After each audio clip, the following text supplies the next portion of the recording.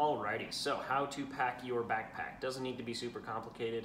Comes in about 3 steps, and there's 3 principles to think about. So the first thing you're going to do is you're going to empty it out. Usually when you empty this thing out, maybe it's been sitting in a cupboard or a closet for a year, you're going to find moldy goldfish, you're going to find a 10-year-old Cliff Bar, which of course means it's got 90 years left on its lifespan. So put that guy right back in the cupboard or use it on this trip that you're packing for. But really keep an eye out for crap you don't want to carry. I've gone on summer trips with extra down jackets that I forgot about inside the bag for no good reason. I ditched a down jacket that I hadn't used at all, and I still had a second extra one. And so take a look, get all that stuff out. That's step number 1. Step number 2 is loosen it all up. These kinds of backpacks, they got straps all over the place. On the outside, on the back, they got buckles going over the top. Loosen those up before you try to pack it up, otherwise you're just making your life way harder for yourself. So that's step 2, and once you've done that, you're ready to start putting things in. Now, there's 3 simple principles you want to think about, and it's called the SAD principle. You want symmetrical, you want accessible, and you want density. These are the things you're going to think about as you look over each item in your bag. The first principle, symmetry, obviously doesn't need to be very complicated. We want the right side of our bag to weigh the same as the left side. If you put more weight on one side, you're going to end up with one hip belt digging in more than the other, one shoulder strap digging in more than the other. And over a short period of time, it's not a big deal, but over a long period of time, it gets really severely painful. For the whole first part of the trip, it was kind of leaning one side. My right hip was really feeling it, but now it's good. So I'll give you an example. Let's say I'm packing my fire extinguisher. Now these are obviously super good for preventing forest fires, and I know everyone carries one of these with them, but it's just a great example of what I'm trying to say.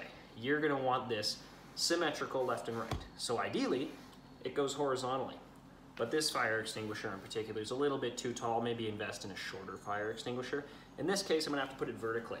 And if I want it to stay in the middle of my bag, it either needs to be in some kind of stuff pocket or I need to pack things around it. So I'm gonna put it in, and then I'm gonna use my blanket here, I'm gonna use my pillow here, I'm gonna use my down jacket over here. Whatever I can do to keep it symmetrical is as good as possible. So super simple concept, keep that fire extinguisher in the middle. Now the next 2 are accessibility and density, and these 2 kind of go hand in hand, but they can also hate each other occasionally. So here's what I mean. You have items in your pack that need to be accessible. These are the things you need all day long. These are the things that you might need in an emergency. For example, your bear spray. Accessibility is also really important for your bear spray. But then you also have items that are super, super dense. And if you don't know what dense means, think about a brick compared to a feather, right? You want the bricks close to your body. You want the feathers nice and far away.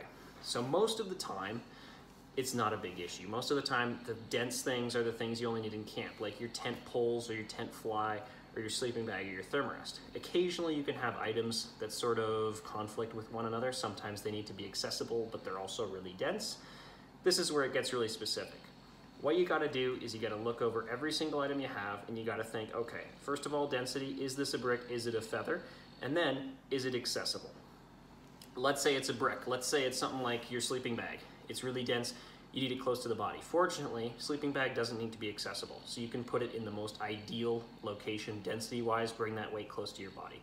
Let's say it's something you need super accessible, like your Cliff Bar, right? You need snacks on the trail throughout the day. Fortunately, Cliff Bars aren't awfully heavy, so they can kind of go in any exterior pocket on your pack, wherever, doesn't really matter. If things start to contradict one another, and this is where it gets a little bit more tricky, I typically care more about the density, bringing the weight close to the body, than I do about the accessibility. The best example I can think of is with something like a power bank. It's obviously really heavy because it's made of batteries, but it also needs to be super accessible because you need to be able to charge your phone throughout the day. Maybe it's one of those solar panel ones and it needs to be on the outside of your pack. This is where a compromise might have to be made. But keep in mind, we're only focused on keeping weight close to the body. So close to the body can include in front of you as well. If it's cold enough to wear a sweater, stick it in that pocket. If you've got a fanny pack, you can stick it in there. I know a ton of people who bring around cameras when they're backpacking. I'm one of those people. I suspend it right here, and it actually does an excellent job of balancing me out, so I'm not leaning back all day. That can be super useful. But it is pretty specific to what you like to carry. So it's gonna be different for every person. Just spread all your gear out and look over it and figure out, does it need to be accessible? Is it dense? How can I best pack it in the bag and balance those two factors? The last thing you're gonna do, once it's all packed up, remember those straps we loosened up earlier? You're just gonna tighten those guys back up. Those are there for the purpose of tight, tight, tight like a sausage. And the tighter that backpack is, the more the weight comes in close to you, the easier your life is gonna be. So I've got a couple of comprehension questions for you if you paid attention. The first one is, let's say you are being a dick to your friend and you wanna put a rock in their bag. Where's the best place to put it in order to cause them the most discomfort? Any ideas?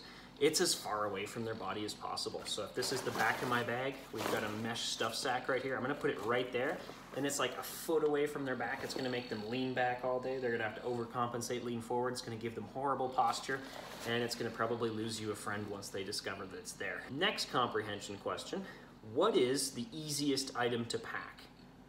What I mean by that is, what is one item where the accessibility factor and the density factor don't conflict one another at all? Any ideas? I would say it's toilet paper. Toilet paper is not dense at all, which means it can be as far away from your body as possible, but it also needs to be really, really accessible. And the place where most backpacks end up getting stuff tossed into them is this mesh pocket right on the outside. So toilet paper is perfect for that because it's here, it's accessible, it's also here, it's far away from your back, and you don't care because it's nice and light. So it's no big issue. If you like the video, like. If you like the subscribe. If you want to bell, whatever, Patreon me, all that stuff, hit me up there. This was a pretty vague video. I tried to keep the watch time nice and low because I'm not trying to steal your life from you. If you have any questions, put them in the comments. I will answer every comment that I possibly can. If I don't know the answer, I'll be honest and tell you I don't know the answer. But that's pretty much it. Pack your bag nice and well, and you'll be way more comfortable on your next backpacking trip.